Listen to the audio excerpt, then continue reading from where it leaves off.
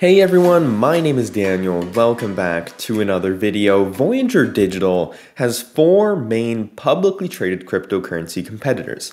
In this video, I want to compare Voyager Digital to these four companies, not just on a fundamental level, but analyze their actual valuation on a per user basis to determine exactly which one is trading the cheapest, how that relates to Voyager, and where Voyager would be at if they traded at that same valuation. So if you end up enjoying this video and potentially find some value in it, please consider subscribing. And if you are new, feel free to check out the first link in the description down below to get access to my full analysis into Voyager and a bit of an introduction that links to my video. So with that all out of the way, let's get into it here, guys. So here we have it. This is the spreadsheet that I made here, highlighting users, valuation, dollars per user, and then how that correlates to potential price upside in Voyager's actual share price. So as we know, Voyager currently just hit 1 million users. All of these numbers are in thousands, keep in mind. So 1 is 1,000, 1,000 is 1 million.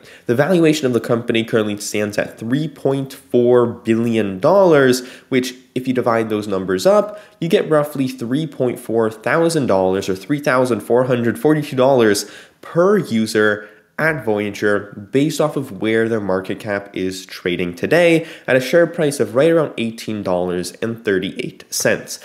Now, what I want to do here next is take you through these four main companies, kind of discuss them a little bit and go through exactly how that correlates to Voyager on again, that per account basis. So first and foremost here, we do have SoFi. Now, SoFi isn't a direct competitor to Voyager in the sense that SoFi is a much more kind of, I want to say, lending platform than anything else, although they are expanding into cryptocurrencies and stocks. Their bread and butter is lending and refinances and, kind of with the end goal similar to Voyager in making that lifestyle financial app over the long run. Now, looking at their actual users, they call them members. They just hit under 3 million in their latest quarter, 2,937,000, and their current market cap is sitting at right around 18 billion, just over. And that gives you a per user, kind of in terms of how much market cap you're paying per user, of $6,254. And that's 81%, almost 82% higher than what you're paying for Voyager.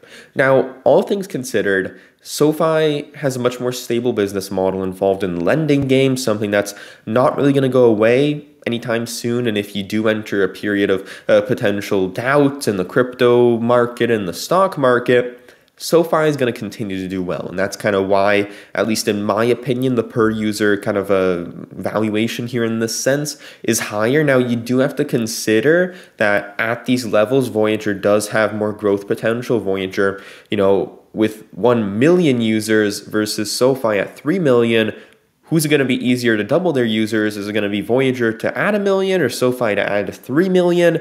You kind of look at the numbers here as the law of large numbers kicks in. It's going to be easier for Voyager to grow, which kind of makes me think, hey, they're trading at a bit of a discount here. If they did trade at the same valuation, you'd have them at over $30 per share. So again, we'll see what happens here over the next little while.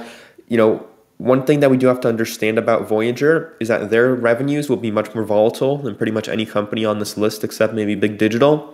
So I do think you do have to add a bit of a discount for that and a bit of a premium to the other companies. But at the same time, Voyager is smaller and, they have very similar, if not greater ambitions to be that lifestyle financial app, have that stable revenue, and again, become that company over the long run. So that's SoFi. Obviously, I did do an analysis on SoFi. I'm a, big believer in the business, but very interesting how it's trading at a bigger premium on a per user basis. Now, the next one here is Robinhood.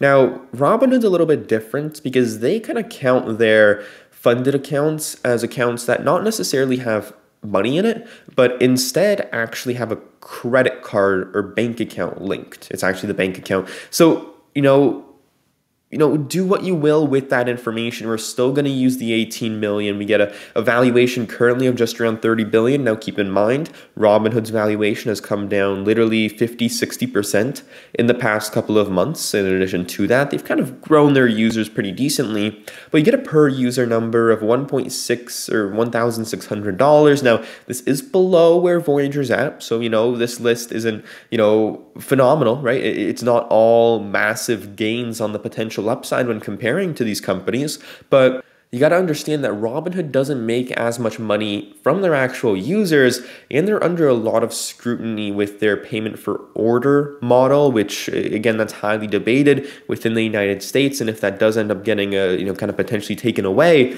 that is a massive risk for Robinhood, which is why you do see this massive discount put on their actual potential valuation and the amount people are willing to pay per user. Now, again, this company has potential. Do they have much growth potential in terms of users at an $18 billion valuation?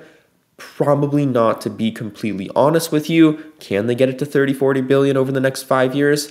Yes, they probably can, but at that same time, Voyager's probably going to be able to take that to 3, 4, 5, 6 million. Sorry, I said billion for Robinhood. There's not 30 billion people in the world, at least not yet. And I don't expect that to happen over the next 5 years. So kind of given all of that, again, you do have to consider Voyager's smaller company, bigger pathway to growth. Robinhood, the crypto side of their business, isn't the best. They do have good price execution, but they don't have a lot of cryptocurrencies. You can't withdraw your actual cryptos, and they don't have that wallet yet. And that is something they plan on adding in the near future. But again, consider Voyager is actually doing better than Robinhood right now when it comes to cryptocurrencies and cryptocurrency revenue. They did more revenue in Q3 from, again, all of Voyager, which is just crypto, than Robinhood did from their cryptocurrency business. So again, phenomenal to see that. Coinbase, again, the biggest company in this space right now.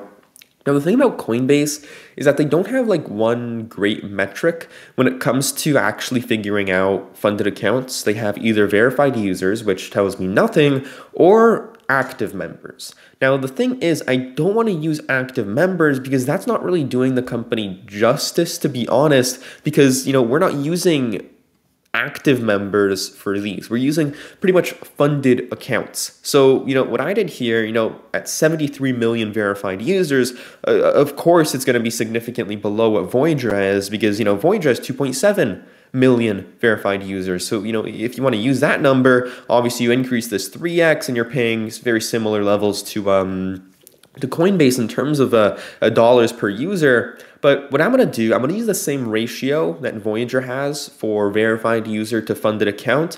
And, that's kind of roughly 1/3. So at roughly 22 million so-called funded accounts, which I think is pretty reasonable.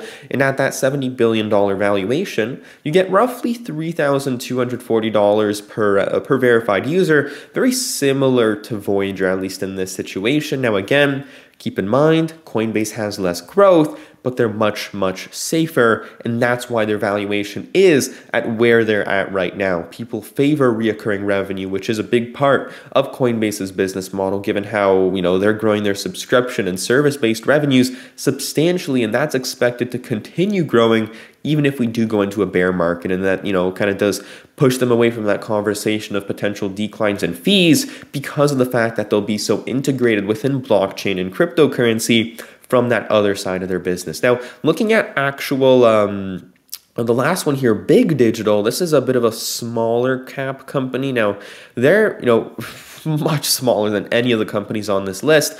They have 80,000 verified users as of the second quarter of 2021. So that's, again, ending June 30th. And they haven't really reported anything since. So we could expect this to be higher, and I'll go through that in a moment here. But again, at 80,000 verified users, which isn't funded, keep that in mind, they're sitting at right around $384 million in terms of valuation on the US side, or $4,800 per user. That is substantially higher than any company other than SoFi.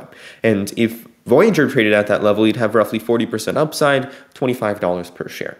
Now, if you use active users, it gets a little bit uglier, to be completely honest with you guys. $20,000 per user.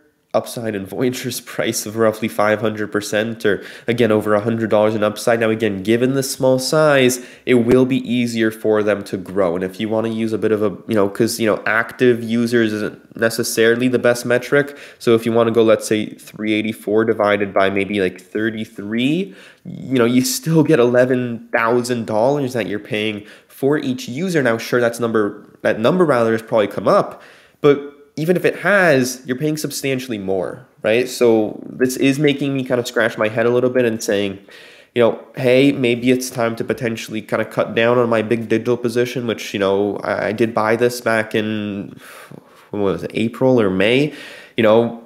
We'll see. They do have US expansion on the time horizon. I think at this point, as long as cryptos continue to do well, I do think Bigg Digital will be bundled in that. But there is no doubt in my mind that their valuation is substantially higher than anyone in the industry. And, if Voyager traded at those levels, it would be, quite a phenomenal story. So that's kind of all of that.